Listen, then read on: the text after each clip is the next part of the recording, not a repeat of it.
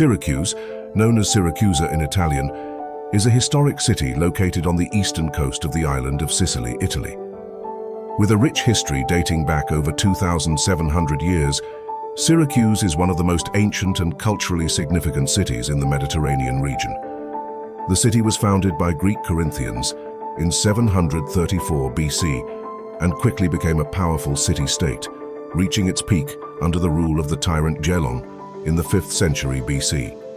One of the most remarkable features of Syracuse is its well-preserved archaeological sites, including the ancient Greek theatre, which is still used for performances today.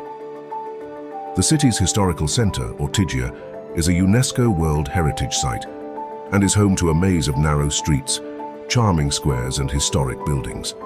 The Cathedral of Syracuse, built on the site of an ancient Greek temple, is a stunning example of the city's layered history, with elements of Greek, Roman, Byzantine and Norman architecture. Syracuse played a crucial role in the ancient world, serving as a major center of culture, philosophy and learning. The city was home to notable figures such as the mathematician Archimedes, whose inventions and discoveries greatly influenced science and engineering. Archimedes' legendary contributions include the principle of buoyancy and the Archimedean screw, which is still used for water transportation today. Over the centuries, Syracuse has endured various rulers, including the Romans, Byzantines, Arabs, Normans and Spanish, each leaving their mark on the city's identity.